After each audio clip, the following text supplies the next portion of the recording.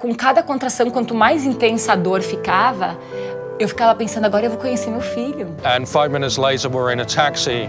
Taxi driver is very excited because he's waited his whole life to drive a pregnant woman to hospital. His moments arrive. Eu tô dançando funk, vou até o chão e não aguentei subir, né? Eu falei, Tinha passado 50 dias sem chuva em São Paulo e aí naquele dia caiu um toró daqueles assim.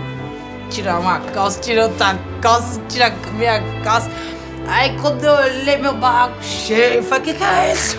And me and the taxi driver run into the hospital, shouting, "There's a woman about to deliver a baby." Eu tava sentindo meu corpo e conversando comigo mesma e com o bebê, né? Vamos sair, vai abrindo com cada respiração. Ai, vou desmaiar não. Tá, acorda.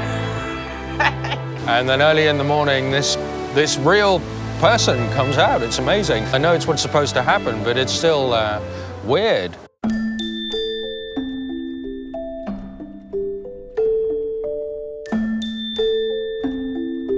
Life completely explodes when you have a child.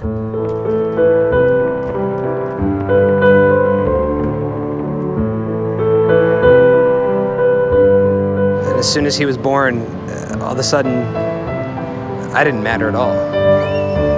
No one could have prepared me for this level and this depth of love.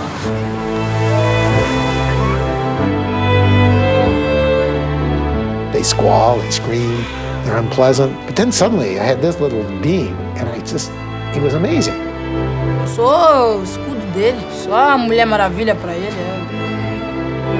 Eu aprendi mais com ele em 2 anos do que eu aprendi na minha vida inteira. My relationship with my husband after the baby was born. What relationship? Eu me perdi, eu não sabia quem eu era. Quem era a Gisele, quem era a mãe do Benjamin ou da Vivi. Aí eu chamei eles e falei, ó, tem uma coisa errada, tipo, não tá legal, eu preciso de ajuda. Eu sabia que falar era a única saída que eu tinha. E aí, tem dia que você fala, puxa vida, mas eu passei o dia só falando bah, ah, ma.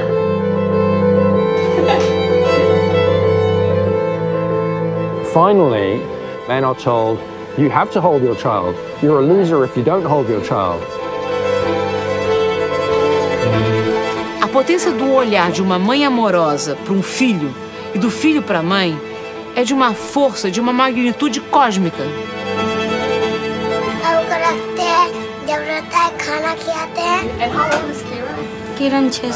Oftentimes, as societies, we fail to support parents in providing them the support they need for their children.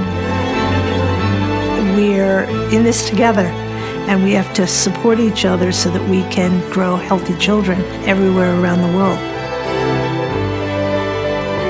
We need to put children at the heart of a compassion revolution to help them learn their own song, their own wishes, their own sense of who they feel they are. These children that come through us are the children of the universe.